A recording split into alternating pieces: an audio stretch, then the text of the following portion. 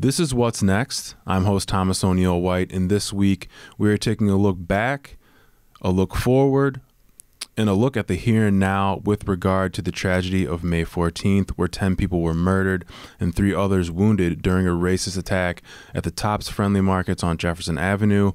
This event has galvanized the area, but more specifically, Buffalo's Black community on the east side. And joining me today is author and activist Mark Talley, who lost his mother Geraldine on that fateful day. Mark, thank you for being with us today. Absolutely, glad to be here. We're coming up on 2 years since the Top shooting, and I wanted to ask you a personal question. Right off the bat, where are you physically, emotionally, mentally, spiritually? I'm pretty good. I'm working on getting back to shape physically, but I'm almost there. But I'm okay. Is it like are you taking it day by day, week by week, month by month? Just day by day. Day by day. How did you approach the anniversary, 5/14 anniversary last year? I prepared for the circus. It is what it is. I knew it was going to be a lot of commotion onto it. A lot of people trying to make money off of it, selling 5/14 shirts.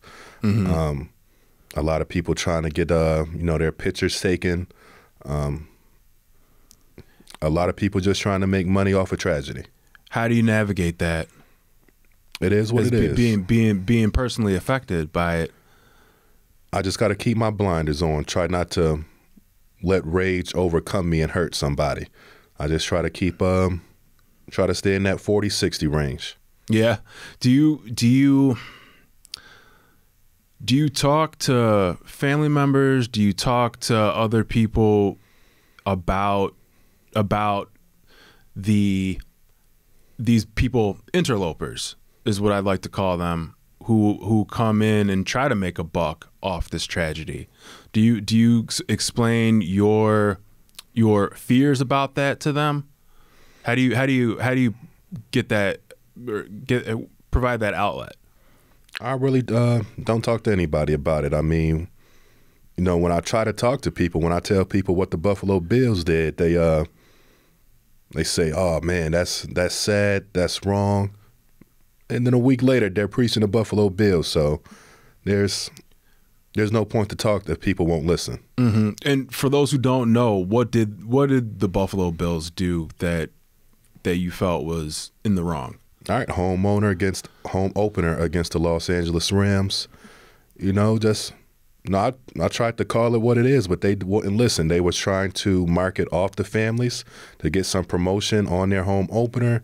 They wanted us to wear those "End Hate, Choose Love, Stop Racism" shirts. I said I didn't want to wear it. I prefer to either wear my organization's hoodie or just a regular T-shirt. They told me, no, you have to wear this or you can't be on the field. I said I wasn't going to wear it. So they kicked me off the field while everybody else got to stay on the field for the tribute.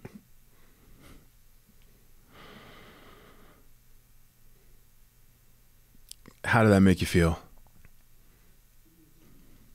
It is what it is. When you expect the worst from people, organizations, and society, it's hard for you to get let down when you're already expecting it. Mm-hmm. Mm-hmm. So how are you approaching this 2-year anniversary? Preparing for the circus again. Once again, the spotlight will be back on for 5/14. Probably those 5/14 shirts will be out again. People trying to sell it. People once again trying to get a quick picture in. Try to be on the news. Try to be on the radio. I just try to stay in my 40-60 range. Do the work that I've been focused on doing. Outside of us here at WBFO, have you gotten calls for interviews and that such, photo ops and all that stuff? Oh yeah, some calls coming up regarding stuff that's trying to be done around 5/14. So in your opinion, has progress been made in this area with regard to race relations in this region? Obviously, there's still a lack of grocery stores on the east side. racial equity in general. From your viewpoint, and because you've been right in the middle of it ever since 514, what do you think about progress in this area? No progress is being made. I mean, the east side of Buffalo, what it was on May 13th, it still was on May 15th and close to 2 years afterwards. Housing is still probably the biggest issue right now. Drugs, poverty, lack of education, and unfortunately it's just no money, no funding available, or it's no money to be given to the east side of Buffalo, an area that really needs it. So what's preventing this money from coming in? Because as you know, a week later, after 514, we had politicians from all over the place talking about, and business leaders from around the area talking about, well, we need to do this for the east side. We need to do that for the east side.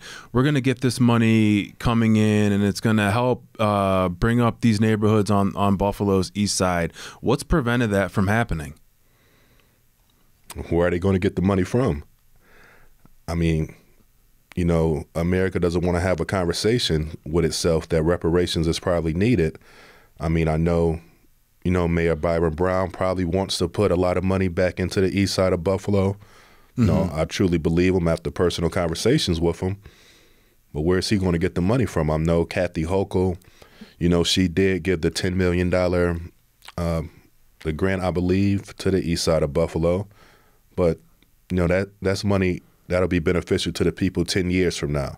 Right. I don't think that money's going to help the people currently that needs it. You know, people, majority elderly residents staying in their house, in which, you know, their rent is probably close to $2,000 a month, in which is probably about to get raised now due to increased housing prices, and they can barely afford that. So what you're saying is we need money to be put in the hands of the people. Yes. And have the people make the decisions on what to do with it. Well, in the community. Absolutely. You know, it's been 2 years. We know the issues here in Buffalo. We know the problems. We know what we could do to fix it. We're just not doing it. Like, we're all talking about it. Now, I remember I immediately said after 514, you know, I'm getting tired of talking about 514. I want to go to step 2.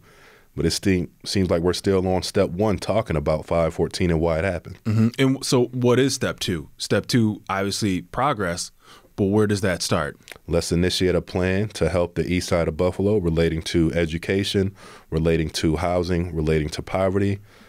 And let's just start, you know, we're not even all coming together to jot down ideas on how we can get funding, how we can get this money, how we can get it into the hands of the people who really need it. So we're still in some ways siloed in what we want to do and need to do for this community. I know some of the people I've talked to say, you know, they're working on their things, and they said, yes, well, we're working with these groups because the more we work together, obviously, the better we'll be. I know that's a cliche to some degree, but the breaking down of these silos within the city, within nonprofits, you know, within for-profits, is happening to some degree, but you're saying it's not happening quickly enough or powerfully enough? I'm saying it's not happening quickly, if not happening at all. And, you know, I can kind of know why. It's not hard to see that probably the east side of Buffalo is preparing, you know, getting ready to be, you know, the Jefferson area in particular, getting ready to be gentrified. And you can see, you know, the buying of houses, buying of property, trying to raise up the rent prices to kick all the people that's currently in these houses out. You know, you got the 33, you know, the whole highway situation with the Department of Transportation happening. Mm-hmm. You kind of see the writing on the wall of what's happening. Yeah. And it's like the community is helpless because we can't do anything about it.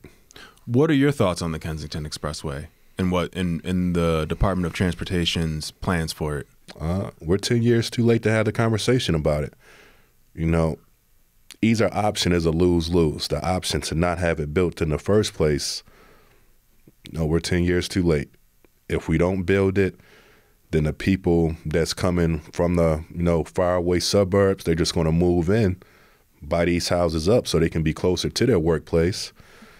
Or if they do build it, a lot of probably environmental consequences for the people in the area. Mm-hmm. Mm-hmm.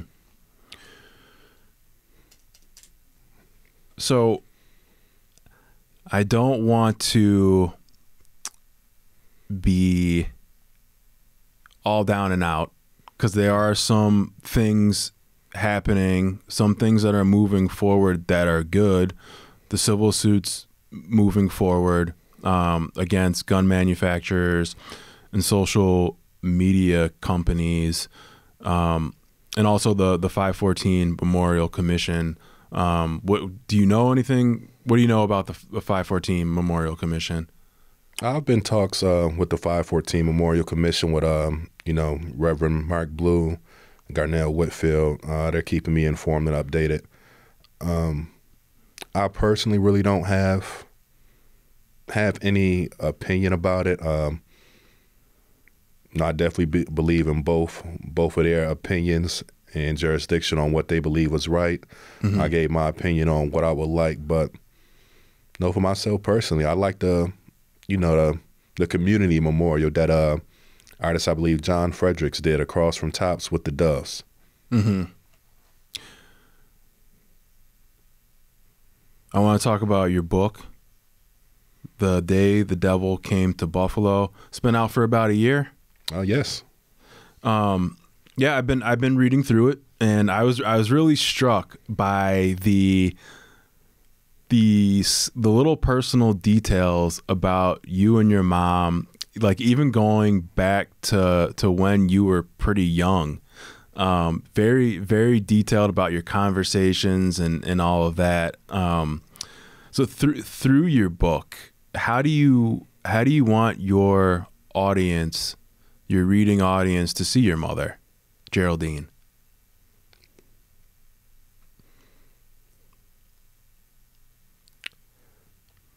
I want the audience to see her the last way I saw her, and that was having a semi-automatic shotgun pointed at her, in which the two bullets shot on the side of the head. That's how I want the audience to see her, because that's the pain I had to live with, all the time. I want people to remember that this is the effects that gun violence can have.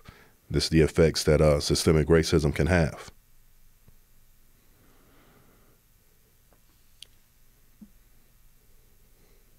What's been your experience in the 2 years since the shooting?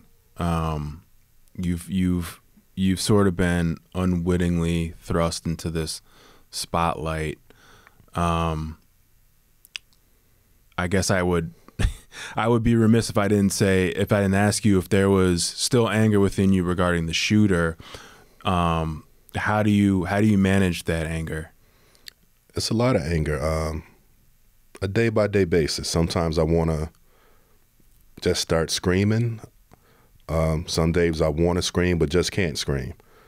I find solace knowing I get to hear my mother's voice here and there in my dreams. But regarding the shooter, from firsthand knowledge, I know eventually he won't make it to his day of death. In your dreams, and I know that's you talk about this in your book, what does your mom tell you? Oh, you guys have conversations? Oh, it's really nothing poetic, nothing spiritual, just random stuff. I had a dream we were trick-or-treating in Candyland one time. I had a dream we were picking up Jada Kiss from the airport. Oh, yeah? It's a bunch of random stuff. Oh, I guess being able to hear her voice again has got to be powerful. Is it you have the dream and you wake up? Is that Does that motivate you in the morning? I think my dreams is the way to let my emotions come out, because I'm kind of a non-emotional person outside of my dreams. Mm-hmm. Which gets people put in a conundrum, because I say I'm, kind of introverted, don't like being around people, non-emotional. Then, they say, well, look at all the stuff you're doing for people. So that's kind of hard to explain. Well, let's talk about the work you are doing for people, Agents of Advocacy. What's that all about? Just my organization to spread awareness against systemic racism and socioeconomic inequality, so we can foster a reality in which one's race, one's environment shouldn't dictate one's future. Hey, you work with other groups locally? Oh, yeah. At this point, it's easy to name the people who I haven't worked with. But yeah. Some of the more larger organizations, Roswell, ECMC, EY, the Sabres Foundation, the Buffalo Sabres, they've been a tremendous support of me. So definitely a special thank you to Tyler Ford and Rich Jeweler of the Sabres Foundation. They've been tremendous advocates. M&T, Key Bank, Highmark, Epic, Pastor Giles, Lenny Lane, all of Back to Basic Ministries, Murray Holman, George Johnson, Pastor Charles Walker. I'm talking right now to Renato Graham. It's a lot of people who I'm probably going to forget, so that's why it's easy to name the people who I haven't worked with, but I've worked with so many. So now how do you get platformed by them and get this message out? All right, basically, they help support my events that I do relating to food inequity. I'm getting into maternal health this summer with 5 events. My financial literacy classes, systemic racism panels, they help me get these speaking engagements either at their companies or other organizations. So it's pretty much, I call them up, let them know this is what my organization, this is what we're going to do. This is the primary results that we want to drive from this event. And they just, they ask me, what do I need? How can we do to help? So you're pretty much touching all facets of issues affecting Buffalo's Black residents on the east side.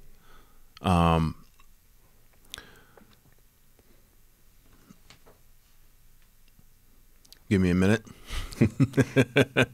Lost my train of thought. Where do you see Agents of Advocacy in 5 years? One of the biggest social justice organizations in the state. Like, when people think of reform, people think of change. When people think of by any means necessary approach to combating hatred or inequality, I want them to think of, they'll probably think of Miles Carter first, but after Miles, think of Mark Talley and Agents for Advocacy. Well, knowing both of you, it's pretty good company. Well, in doing what you do, has to, you gotta have some political backing to do what you do. Not only, you got to have the business backing and everything like that, but some political support as well. How do you navigate that? Walking a fine line, knowing what to say, what not to say, knowing, well, if I work with this person is kind of enemies of this person, so maybe I should work behind the scenes and not in public. But, being behind the scenes with all of these, politicians, nonprofits, some of your favorite community leaders, you just see it's kind of an intricated web that you got to kind of tiptoe across so you don't hurt people's feelings. You're a big man, but you're also pretty nimble, right? Nimble when I want to be. I know you mentioned that there actually has not been support politically from Governor Kathy Hochul's office. Can you get a little bit more into that? I think what she thinks is support is not necessarily support, because I know she's putting, $10 million on the east side of Buffalo. I just don't think it's not going to help the people who need it now. It's going to help the people who aren't even in the community right now. So what you would add, if Kathy Hochul was sitting in my seat right now, what would you tell her? What would you ask her? Can we help people on the east side of Buffalo either renovate their home or help buying their own home? Can we help with jobs? And when I say jobs, not $13.50 jobs, with some real jobs where people can support themselves. Can we help with some type of educational training? Can we help get people unfortunately really don't even know what OSHA certification is, or can we help these people go to Northland? Can we just do something? Mm-hmm. Because saying we're going to help the community out, that money won't help the community for another 10 years, and the people in the current community right now will be gone. People need help today with their rent, with their mortgage, with their education, paying back their student loans. People need help finding a suitable job that could support them and their family, and that support isn't there. People need fresh groceries. I work a lot with Tops. I know a lot of the corporate people at Tops. They're doing their best, but having that one grocery store kind of support the entirety of the east side of Buffalo, that's asking a whole lot.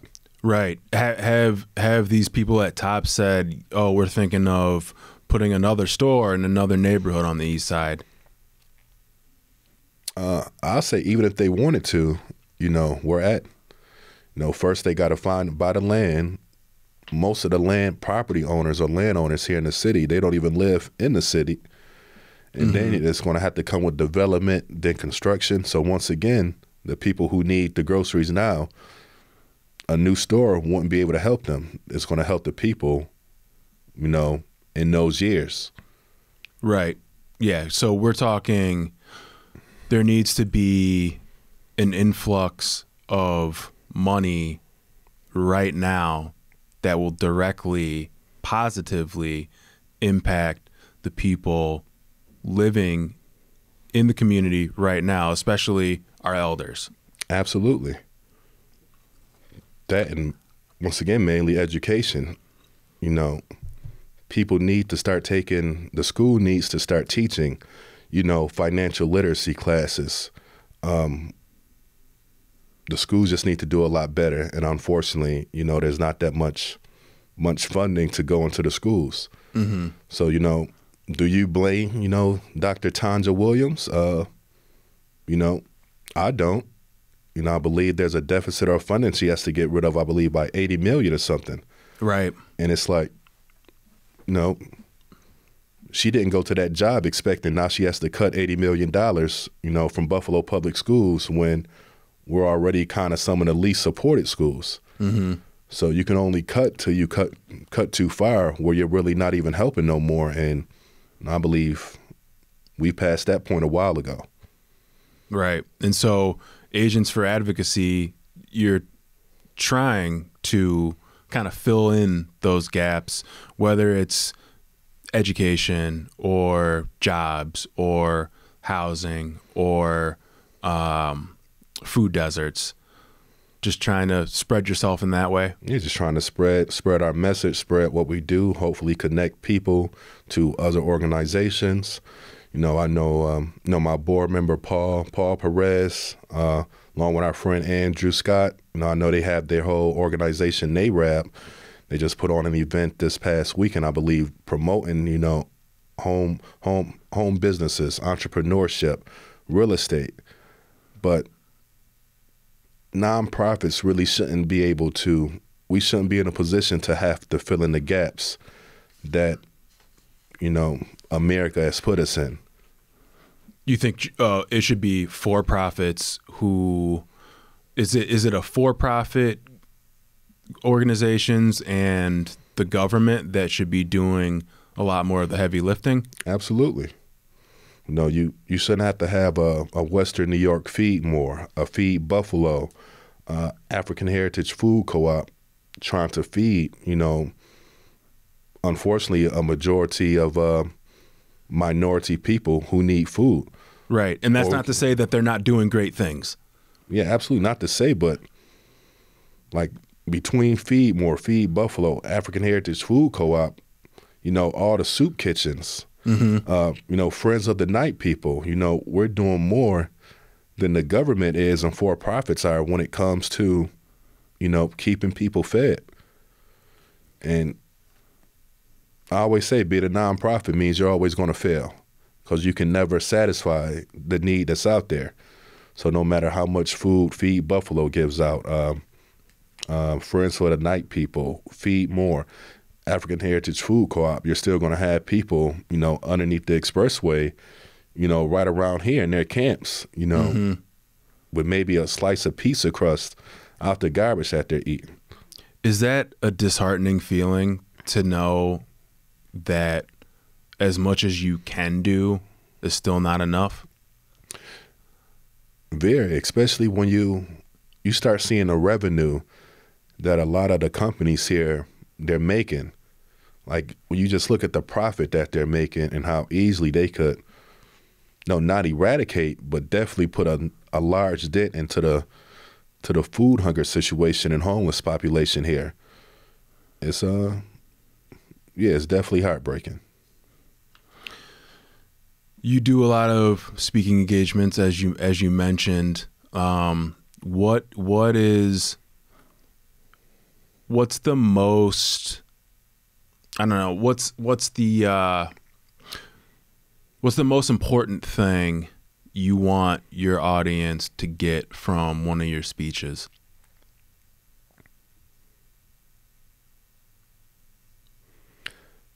Don't blame the have-nots for having what you have when they were never in a position to have what you have. And can you expand on that? No, nobody poor chooses to be poor. No, poor people don't make poor decisions because their first decision wasn't to be poor. Somebody automatically born in, let's say in Williamsville, New York, in the 5,000 block of Main Street, they're automatically starting off on, at least second base compared to somebody that's born on High Street or Krupp or Butler, all streets that I grew up on. You automatically have a distinct socioeconomic advantage.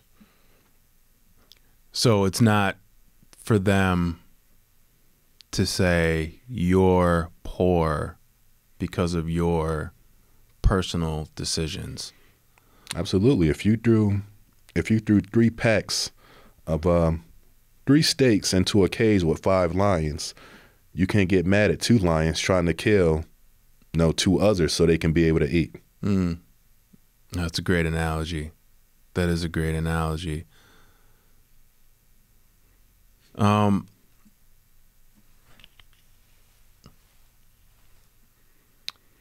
Is there anything that you're looking forward to as the anniversary of 514 approaches?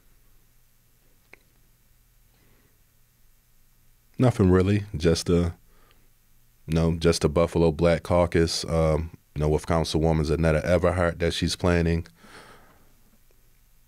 Our blackout party, as we're calling it, on May 10th, which once again, that'll be leading up to the Buffalo Black Caucus on May 11th. But we'll come May 14th, just put my blinders on, prepare for all of the BS, and just try to stay in my 40 to 60 range until it's over on May 15th. Did you know Zanetta before 514? I want to tell her this in person, but I did know Zanetta. I don't think she remembers this. In 2019, 2020, I was working a telemarketer job So, Zanetta, if you're listening to this, go into your LinkedIn messages. Look at the very first message I sent you. It should say, "Hi, I'm Mark Talley from the Aon Fund. I have these IPOs that I'm trying to send out to people to buy." And as Buffalo's a small place, little did I know, 2 years later we would be mourning together. Mm-hmm. And you've developed some sort of a relationship with her son Zaire Goodman, who survived the shooting. How's that been for you? It's been good. I constantly tell him, don't have remorse for that happened that day. You did your job. Your job was supposed to live. Your job was to get out, live, be happy, do what you have to do. I tell him all the time, I'm happy that you're here.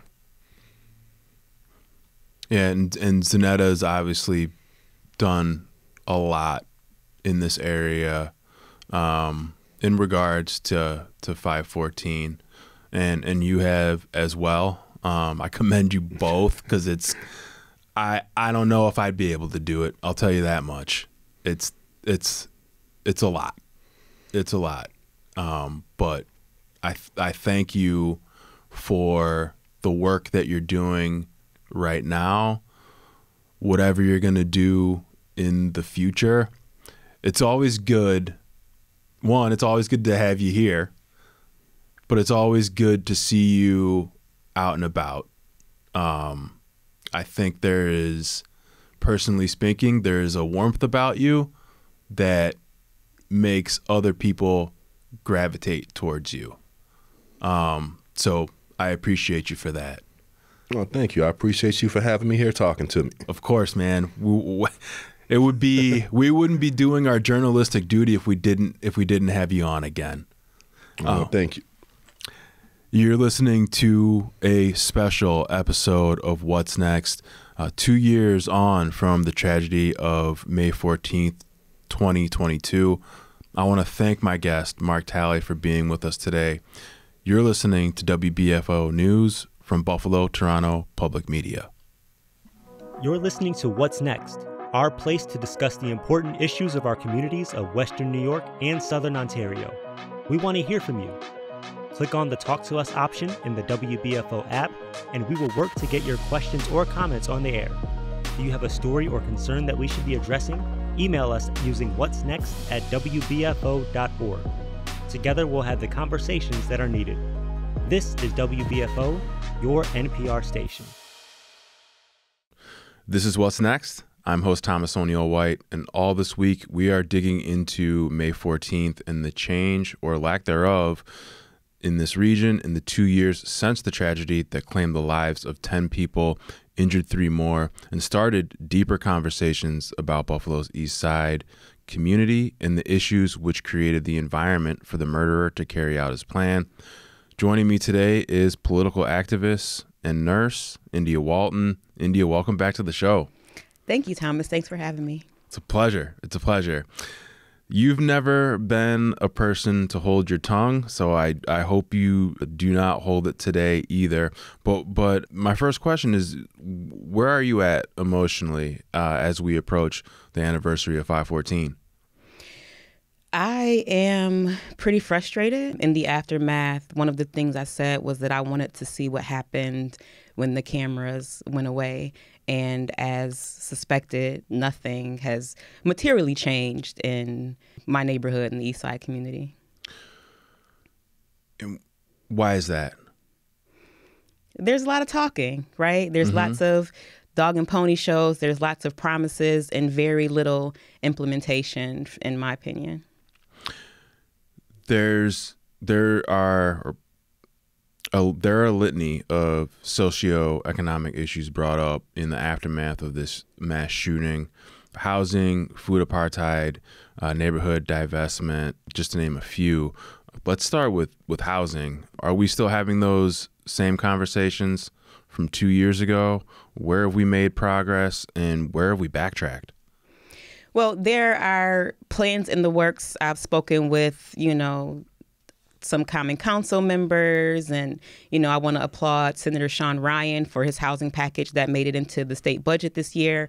However, the people on the ground are feeling the squeeze now. It's a crisis. Taxes are up. Rents are up and people need relief, not to mention that we have some of the oldest housing stock in the nation. There are issues with lead. There are issues with the sustainability and, insulation or lack thereof in the home. So we still have a very, very long way to go. You mentioned Senator Sean Ryan, the housing bill. For those who don't know, can you talk a little bit about that? Yeah, Senator Ryan has secured, I think, $95 million in the state budget that will go toward protecting renters from eviction, helping small landlords to make repairs to their homes in exchange for long-term affordability, which I think is a major step forward, especially since the Buffalo market has been cut out of the good cause renter protections that are happening downstate, and also a package that would help homes and community renewal be able to build new single and double family homes for ownership opportunities. Now, why was Buffalo cut out? Because there's a clause that takes into account the vacancy rate. And because we have not done a comprehensive vacancy study, a lot of what's happening is it seems like there's a high vacancy rate, but we're not taking into account how many units are uninhabitable because you can't live in them because of the condition of the housing. Last time you were on What's Next, you and Jay Moran talked about addressing the affordable housing problem, but it is a kind of a tricky situation. It is. And part of my work in the Community Land Trust, right, we talked a lot about development without displacement. What I believe in is that we need mixed income neighborhoods and communities with high amenities, high quality amenities. And what you don't want to do is reconcentrate disadvantage and poverty, right? We want mixed income neighborhoods. I want my children to live next door to a teacher or a physician, right? A lot of our neighborhoods, everyone is so poor that is when you see the conditions of increased crime and things like food apartheid, where retailers say, well, there's not the density or there's no market for us to come into this neighborhood. And the reason is because we're not attracting a diverse class of people into neighborhoods. And food apartheid obviously was one of the number one things that was talked about in the aftermath of 5/14. The Tops on Jefferson, the scene of the tragedy, remains the only major grocery store on Buffalo's east side. How does that sit with you? It's been 2 years. Yeah. And I think that if our elected officials were serious about changing anything, then it would have happened by now. I can count on one hand the number of times I've been in that store in 2 years, and every time I go in there, I feel guilty. I feel a sense of guilt because I don't have to go there, right? And you've got options. I don't frequent the store because I don't have to, right? I can get in my car, I can go to Wegmans, I can go to Whole Foods, I can order Instacart. But many of the people who live in that neighborhood, that is their only source of food. And I know how painful it must be to be forced to still shop in that store and not have any other option. I'm waiting for an executive at Tops or an executive at Wegmans or an executive at Whole Foods or even Aldi who will say, yeah, we want to build a grocery store on Buffalo's east side. How do we lean on these people, on these organizations, these corporations, to get them to do that? That is a good point, and don't hold your breath. I think that one of the things that we've learned is that we can't depend on corporations to take care of us, right? The African Heritage Food Co-op was promised state funding to make renovations to open up an independently owned grocery store on the east side, and we've not seen very much progress with that. I think that community-centered and community-oriented development is the way to go. We can't depend on a corporation to come in and save our community because they're not invested. I think that we have enough talent and enough wherewithal to do it ourselves. What we lack is the resources, and that's always been the case for our community, unfortunately. And the issues that we just went through are kind of just part and parcel of generational divestment on Buffalo's East Side. True. Very true.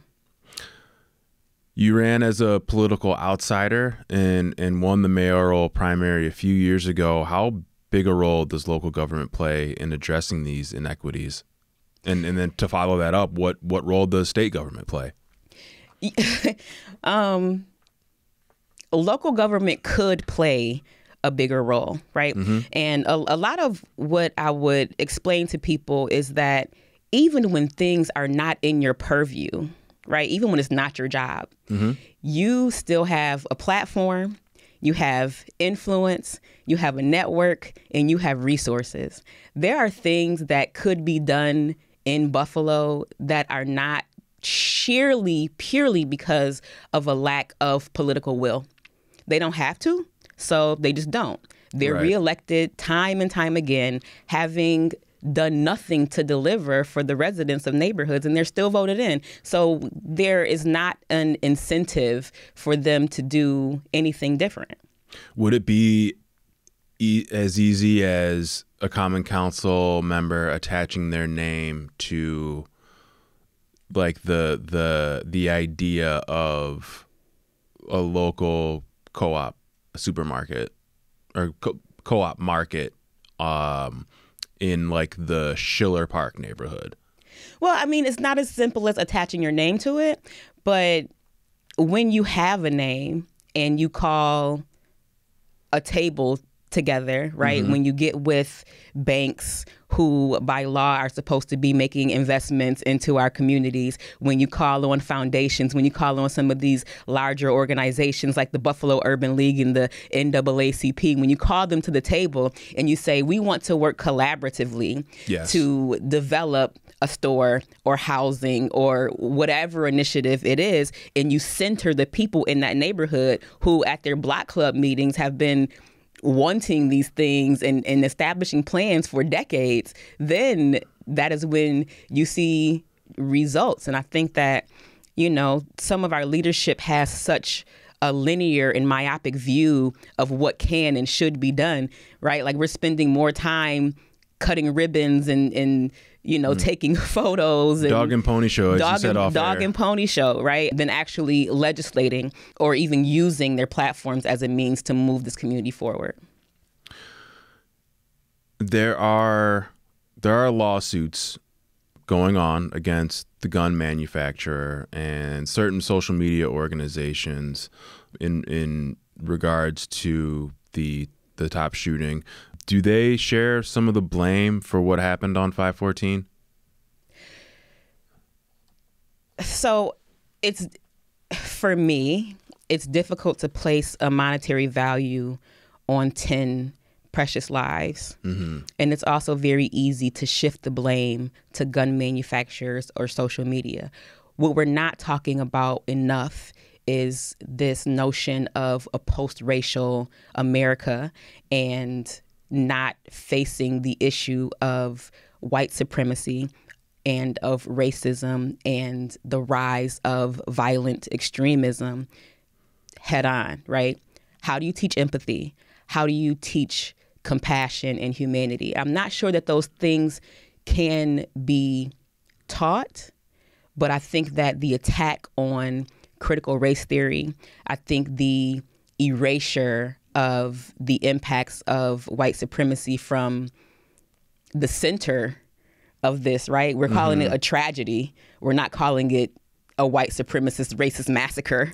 Which is exactly what it was. Yep. Right? Is a part of the problem right now.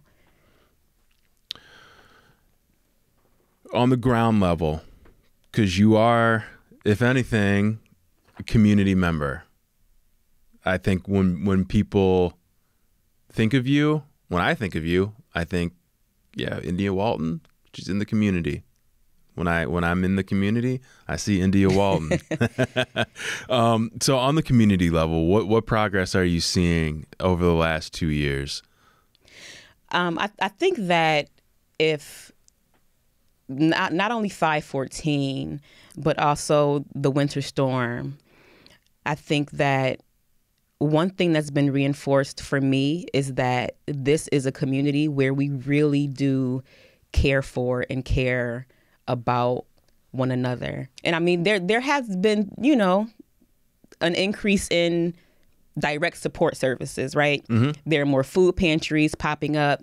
There was the Eastside Homeowners Assistance Program I was actually impressed by that, right? There was no means testing. You went in with your past due water bill and taxes and, it was forgiven. I think that was an excellent program. I've seen eviction protection programs roll out.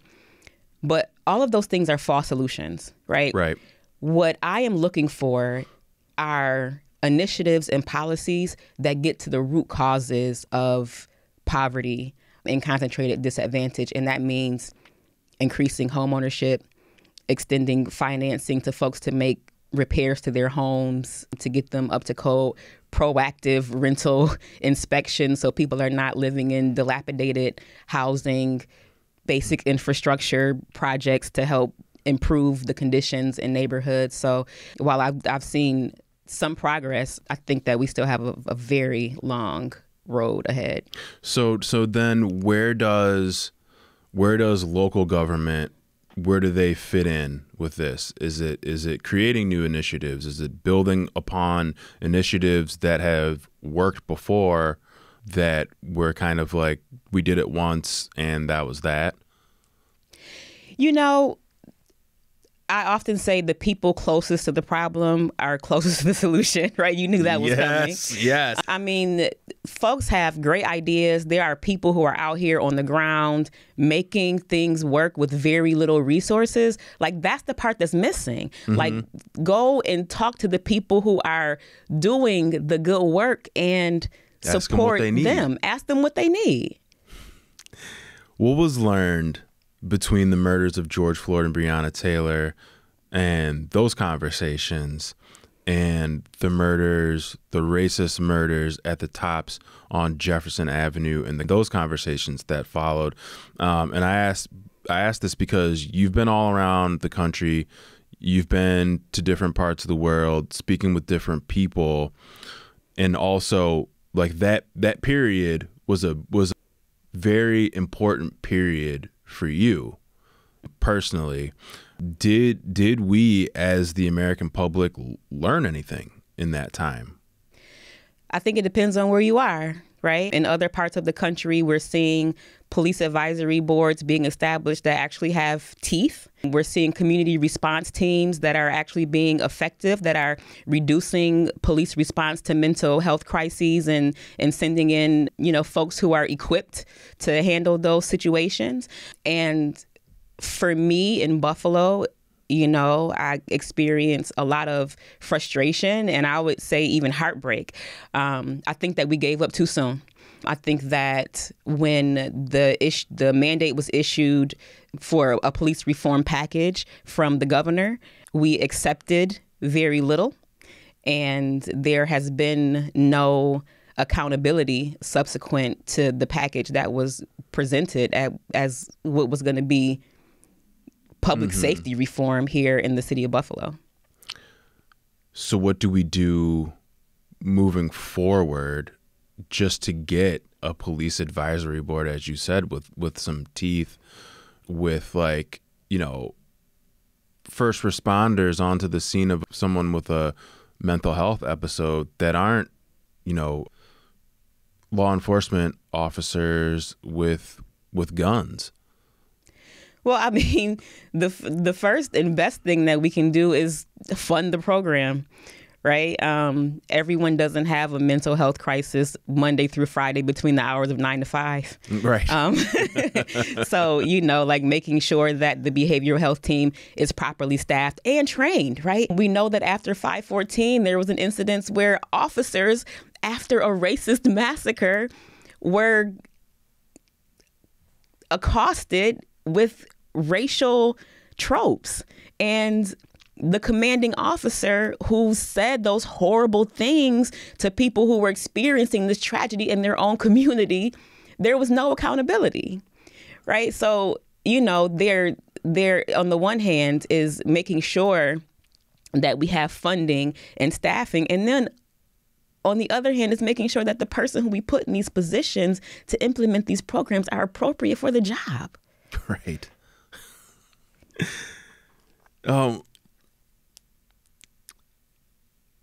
Is there concern that we will continue to shout from the mountaintop about these same issues and very little will change? Thomas, we are not screaming from the mountaintops. We are screaming into the void, right? No one is listening, right? As we speak, our council president, Chris Scanlon, is changing the rules so we can no longer speak on items that we file in front of the Common Council for them to be put on public record, right? I don't know whether people know it or not, but, when an item is received and filed, it goes into legislative purgatory, right? Yes, right. It means that we're not going to talk about it. We're not going to discuss it. It just goes away. I think that we are suffering from a problem, a serious issue of lack of political will and lack of civic muscle, right? Yes. The handful of activists and advocates in this community are tired. And, we fight so hard to move the needle in such small increments that it's difficult. It's very difficult to keep up the fight. But, I think the arc is long, and we just have to keep working on building that stamina and bringing in young people. My focus has been on the 18 to 35s because they got it. Right. Right. They have it. I think they're going to be at the forefront of the next generation of our movements. And that's what gets me out of bed in the morning. Are we still very much a siloed city? Absolutely. And I can say that because I was once sort of in that sort of nonprofit space, activist space, and now being outside of it and having the ability to interact with people without worrying about whether my job is at risk, right, is very different to see it as now an outsider. And I'm working very hard to try and bridge some of those gaps and, just bring people together. I think a big part of what's missing in this city is class consciousness and class solidarity. Most of us have a lot more in common than we like to believe. That's a good point. That is a good point. Another point I wanted to mention is this resentment from some members of the Black community on the East Side with regards to the Bengali community on the East Side. What I'm hearing and seeing is that the resentment comes from the Bengali community coming into the East Side and starting their own businesses and kind of getting ahead, while some Black community members who have lived in the community for generations are still feeling the effects of segregation and disinvestment in the community. Yeah. Let's not be xenophobic, Black people. I think that resentment is misdirected. One important point that I want to make is that a lot of members of the Bengali community have not come here from Bangladesh.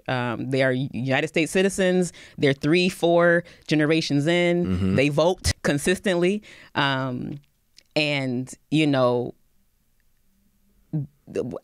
I prefer to approach things from a position of abundance. There is enough for all of us, and I would never want to make anyone else from a different culture feel the way that I feel a lot of times in my own community. Everyone deserves a home, and I feel like if people want to plant roots here in Buffalo and open up grocery stores and build up communities and purchase homes and put them back on the tax rolls, then great. But what we should be focused on is how we build in equity for people who have lived in Buffalo, who have survived all of the worst times, so that they are able to now enjoy what is being called this renaissance, for lack of a better term. And I wanted to highlight a recent positive, but you pushed back on that off air. $3.2 million for investments along Jefferson Avenue, including $1 million to help the new Buffalo Urban League building. I said there seems to be commitment from state and local lawmakers to revitalize Jefferson, but you pushed back a bit on that. Yeah, I mean, if you talk to folks who hang out on Jefferson and you ask them, like, where have investments been made? Because there was a commitment of $40 million after 514, right? Ask them where it went. No one seems to know, right? And the other thing is, like, the Buffalo Urban League does good work. I would like to see the budget, right? Like, is this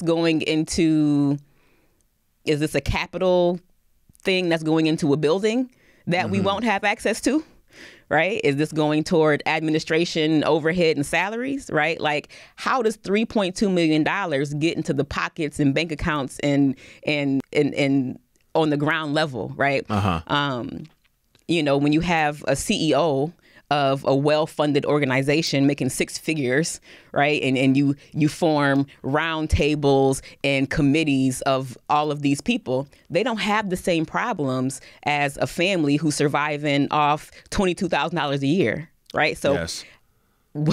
My dream is that we begin to ask that family who's surviving off $22,000 a year, and that's being generous, what they need and what will best help them, rather than continuing to fund and create positions that are dependent upon the continued poverty of our community. So it's kind of creating like a community table, in a sense, with maybe one person from the Urban League with a table of people in that community and hearing their concerns. Would that be something is that what you think of when you talk about this? Each neighborhood in the city of Buffalo should have its own little neighborhood planning board, right? You bring in non-governmental organizations, nonprofit, and the municipality to develop a plan. They used to do it, right? And it's not enough to invite residents to the table to develop a plan and then sit it on the shelf. Right. Right. You have to through. Revisit it, implement it, tweak it, right? And give the people what they ask for and what they need. And it is possible. It's a lot of work. Yeah, and we're worth it. Democracy is hard. And so my last question is, it's kind of threefold. Where do we go from here? As I said, as we've been talking about, we're coming up on 2 years of this racist massacre that happened on the east side. So where do we go from here? Where does the east side of Buffalo go from here? Where does the city itself go from here? And where does the Western New York region go from here? Yeah, that's a loaded question. My hope for the city, particularly the east side, I think that between 2020 and 2022, we saw a sliver of light, right? And there was some hope for change. And I hope that those embers stay viable enough for people to want to re-engage in the political process, in the policy advocacy space, and continue, the mutual aid of taking care of one another, and really just being present and paying attention to what's happening around us. And I try and just stay hopeful. I think that this is a great city. We are resilient. And I'm almost starting to hate that word, because we shouldn't have to be so resilient. We should have leadership that cares about us, that is thoughtful, that plans ahead, and that legislates to our benefit. So, but we should take care of each other. We should create a big tent, invite everyone in, love on each other, and just survive to fight another day. You described yourself as not a politician, but what? What was that? I'm a policy person. I'm bad at politics. A policy person. I'm very bad at politics because I like the truth, right? I like the truth. I like data. I like facts, and I like efficacy. And that really doesn't make for a good politician. But I think policy is where it is, and I will continue to advocate for policies that benefit working class people here in Buffalo and all across the state. One last question. You are going to be on with Tavis Smiley on 514. Can you talk a little bit about that? Yeah, I think it's interesting that, 3 years out from the election, I still seem to be a credible source from Buffalo. That's why you're here. But I'm gonna tell Tavis the same thing that we talked about today, right? My initial reaction was I want to see what happens when the cameras go away, and even though I am an eternal optimist and I want to believe the best in people and that folks do the best that they can, we were sold a lot of dreams that we've not yet seen come to pass. I mean, like, they're going to make the Kensington Expressway into a 3/4 mile tunnel instead of restoring Humboldt Park. Right? Like, everyone came and they were like, oh, white supremacy, and we got to do something about racial this and that. And what we get instead is false solutions, Band-Aids, ignoring the actual will of the people. And I'm not backing down on that, right? Mm-hmm. And I don't want people to say, and okay, I've been telling myself that you can oppose something without being oppositional, right? Mm-hmm. So this is not about individual people, right? Right. This is about a system that has been created to uphold certain conditions in our community. And then people get put in positions of power. And instead of dismantling that system and creating something that is better for us, they uphold it in order to stay in their position, right? I have a lot more in common with a poor white person than I do a rich black person. That's a fact, right? Mm-hmm. And I want us to create a movement of solidarity. And I'm probably rambling now, but I was on Cornel West's Black Policy Brother West roundtable. Yes, Brother West. And one of the brothers on the table said that Black people are the only people who consider everyone else in our policy agendas, right? And I said, first of all, I come from a place of abundance. There's enough for everyone. And to me, being a Black, queer, radical feminist is like being a curb cut, right? You put a cut in the curb, it benefits people in wheelchairs, mothers with strollers, people with mobility issues. It's a good thing. Anything you do that improves my social and economic standing in this world is going to benefit other people automatically, mm-hmm. right? So, I want us to focus on that. And I mean, Thomas, I clicked on a social media post today. I think it might have been about that $3.2 million. Right. And in the comments, right? Oh, no. 2 years ago, it was all choose love. But in the comments, it's like, oh, well, clean up the crime first, or they're not going to do anything with it. But it's still there. The racism in this community is pervasive. And these are not internet trolls. These are people who are in decision-making positions. These are managers in companies. These are nurses who are treating patients in hospitals. Mm-hmm. These are teachers. These are our neighbors. These are our neighbors, right? Like, we got a long way to go. We do. We certainly do. You're listening to What's Next, and we're talking about progress and the lack thereof in the 2 years following the tragedy of 514. I really want to thank my guest, policy person, India Walton, and always welcome guest to this program for being with us. You're listening to WBFO News, a part of Buffalo Toronto Public Media.